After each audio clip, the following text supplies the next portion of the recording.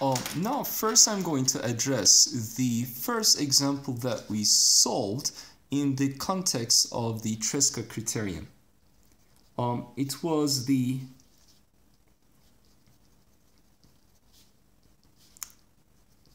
closed end pipe example, which was internally pressurized and torqued.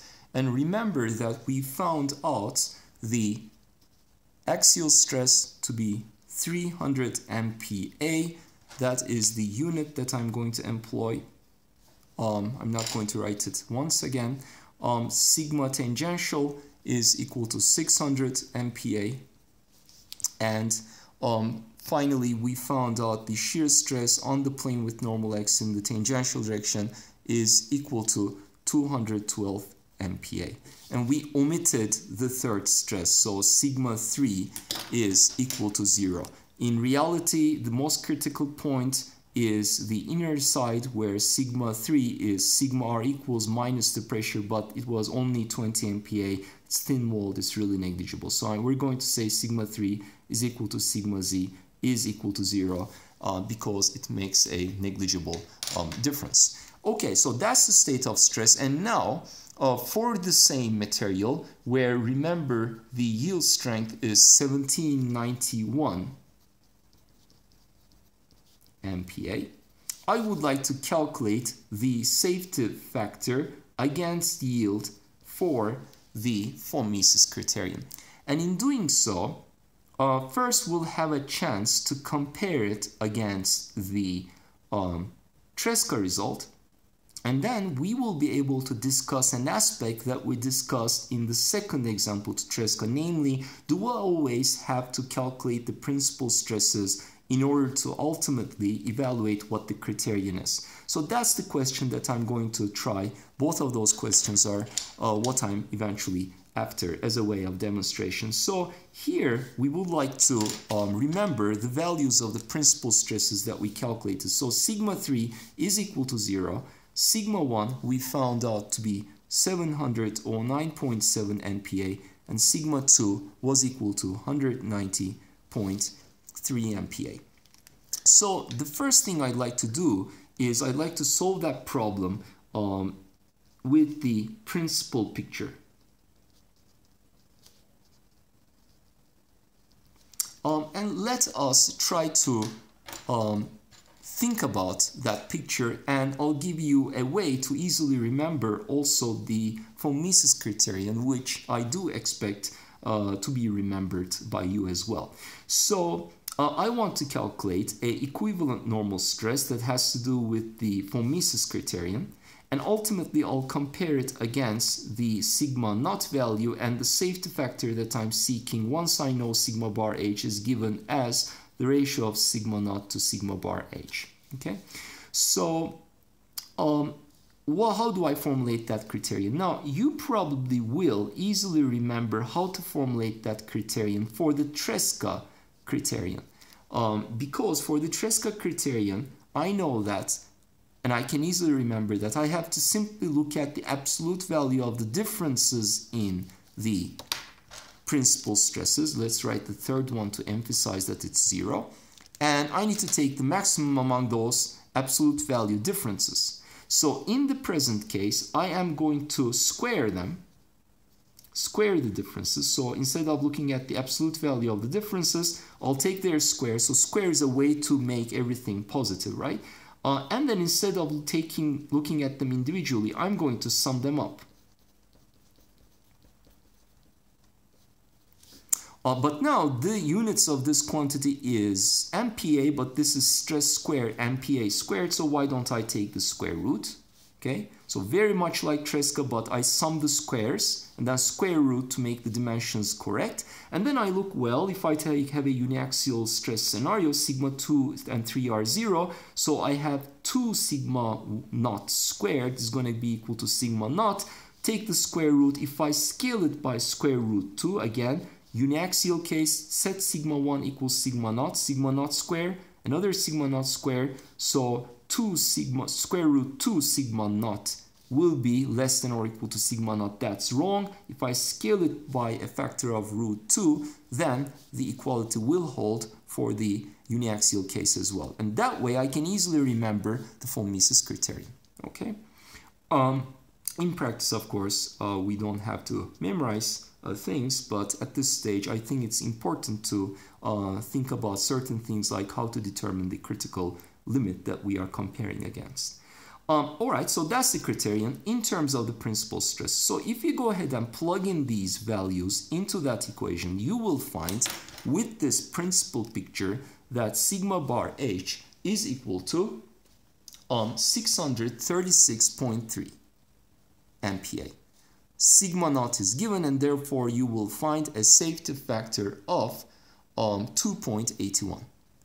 Now, at this point, you may want to go back to the Tresca criterion and remember that the safety factor for Tresca predicted for exactly the same scenario was 2.52. So it's less. Why is it less? Well, because I know Tresca is more conservative. Is it a lot more conservative? No. The difference between the two numbers is about 10%. So it's not a huge difference. On top of that huge safety factor, a 10% error is not a big issue in practice. Whether I use one criterion or the other is a matter eventually of mostly convenience. So that's the principal picture. But what I've told you before is that it's not always convenient to work in terms of the principal picture. Sometimes, given the general state of stress, the original picture, in terms of x and t and xt, it might be easier to calculate sigma bar h. Now, of course, we don't have to memorize this expression in particular, but also it's not too hard, I would say. So first of all, I have to remember that if I have only sigma x, sigma y, and sigma z, they act as principal stresses. So in other words, if I have no shear stress, I can think of x as 1, y as 2, and z as 3. And this criterion is going to be satisfied again. However, if and a scaling factor of square root 2 appears for the same reason. However, if there are shear stresses, certainly they will contribute to whatever goes into that criterion, because depending on whether there is shear or not, yielding may occur or not. So it turns out shear goes in as an additional factor through a factor of 2 multiplying the sum of the squares of the shear stresses that have to do with each component. Factor of 6, multiplying tau xy squared plus yz squared plus xz squared.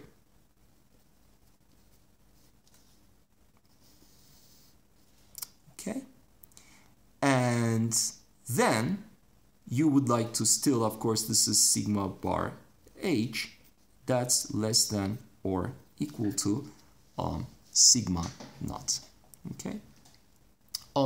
So that is essentially the formulation of the von Mises criterion in terms of the original picture without having to go into the effort of calculating the principal stresses, which might be hard with an eigenvalue problem if, for instance, all of the components of the stress are actually present.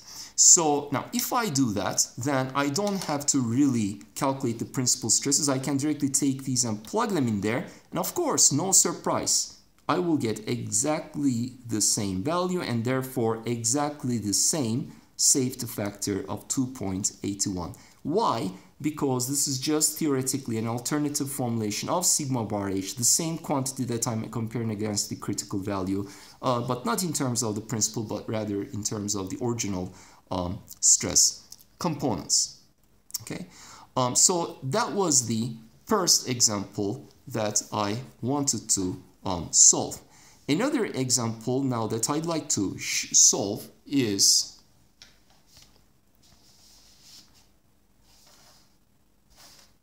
one that has to do with the topics that we have considered before. And those topics were on mostly elastic behavior. And it's a nice example to combine elasticity with failure criteria, because we're going to start with elastic loading and we're going to predict as we load elastically how the stress components change so that we can predict the onset of failure in the context of this particular loading. So let us take a very special geometry.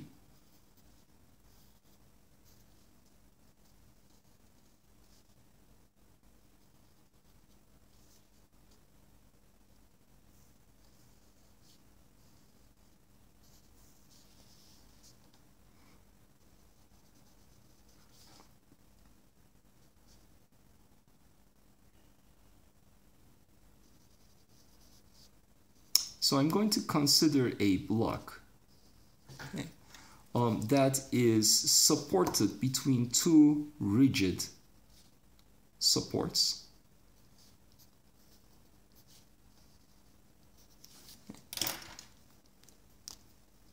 So this is rigid, and so is that one. Okay. The directions are Z, X, and Y. And we know that this is an isotropic material with parameters E and nu, and it has a yield strength of sigma naught. Okay, and we are loading this material by imposing a normal compressive stress of value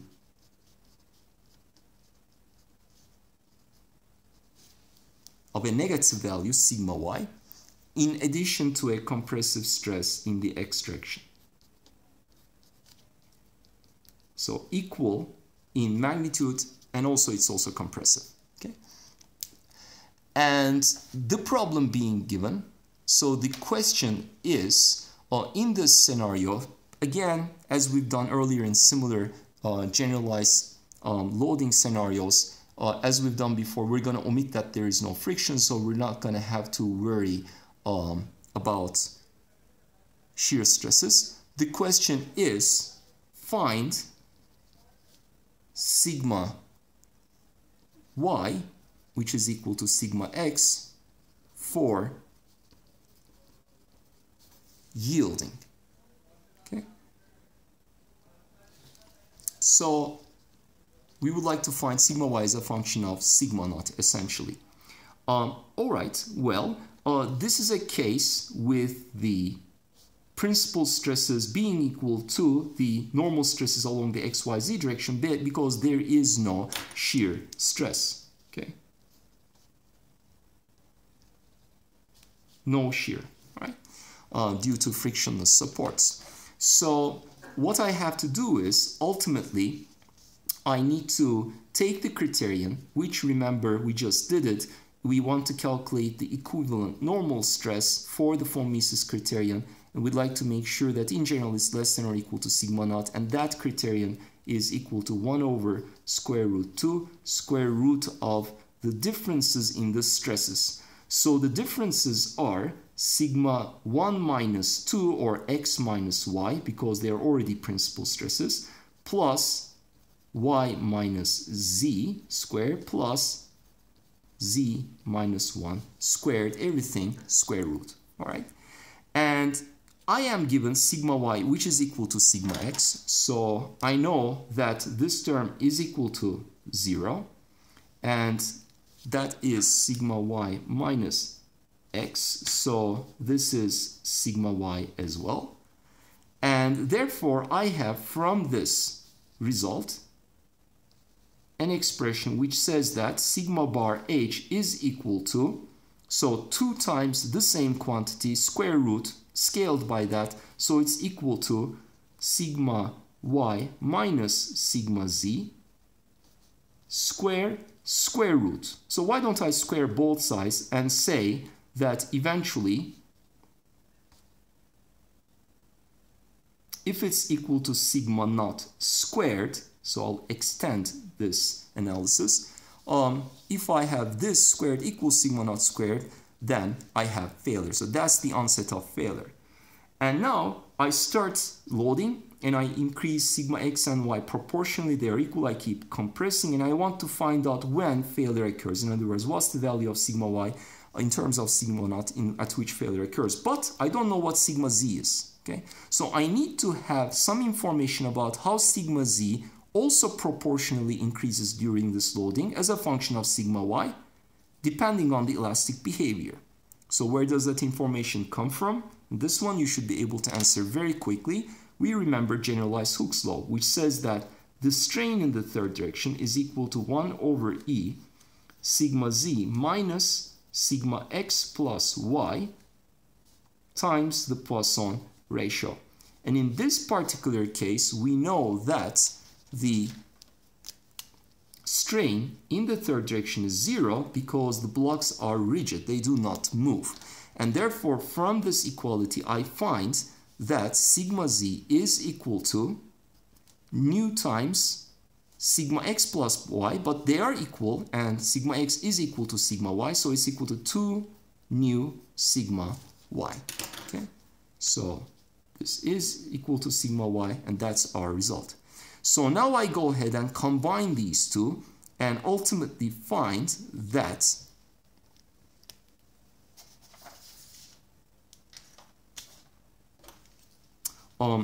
sigma y multiplying 1 minus 2 nu, everything squared, is equal to sigma naught squared, is the onset of yielding. Okay, so this is the requirement for yielding to occur. That's the value of sigma y. So clearly this thing has two roots. It can be sigma y equals plus or minus sigma naught over 1 minus 2 nu. All my argument has of course rested on the fact that the Poisson ratio is positive, so the material tries to expand. The straining along the z direction is 0, and therefore this thing, because it's for an isotropic material bounded by 0.5, is for sure positive. This is positive, and therefore if I really want to have a compressive stress as I want in that scenario, sigma y value is not the positive one, but it's actually the negative one. So that's the answer to my question. Now let me give you a quick question, additional question. What would be the case if I had required that the Poisson ratio, just for fun, could be negative? How would this problem change?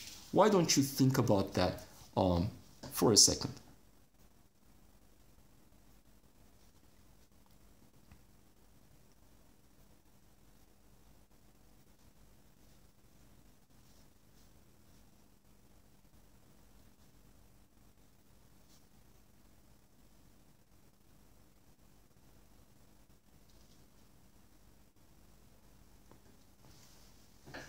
Okay, so if you thought about it, well, the way it changes is actually very simple. If the Poisson ratio is negative, the material will try to contract as I compress it, and therefore I don't really have to worry about sigma z at all. It's going to be 0 because the material is going to, if it's not connected, that's what I'm assuming, it's going to detach from the supports easily. So sigma z will be 0, and therefore the value of the sigma y will be, in this case, equal to simply minus sigma naught. And the same thing would have happened if the Poisson ratio is still negative, but instead of pushing, I pull on the material, right? So whether I pull or push clearly is going to make a big difference. In this case, the ultimate strength, ultimate stress I can apply is of that magnitude, sigma naught over 1 minus 2 nu, but under tension, for still a positive Poisson ratio, it's going to be simply sigma naught. Okay, so that again goes to show the complexity of the limit to the elastic zone, elastic behavior of the material. In other words, the failure behavior under state of complex states of loading. And that's what we have been trying to predict with these different failure criteria. And I think at this point we have a pretty good idea of how failure occurs and how we could possibly formulate it. And now for the rest of the course, for a good while, our emphasis will be on trying to think about, well, okay, suppose I predict yielding, but I load the material nevertheless. What will happen after that?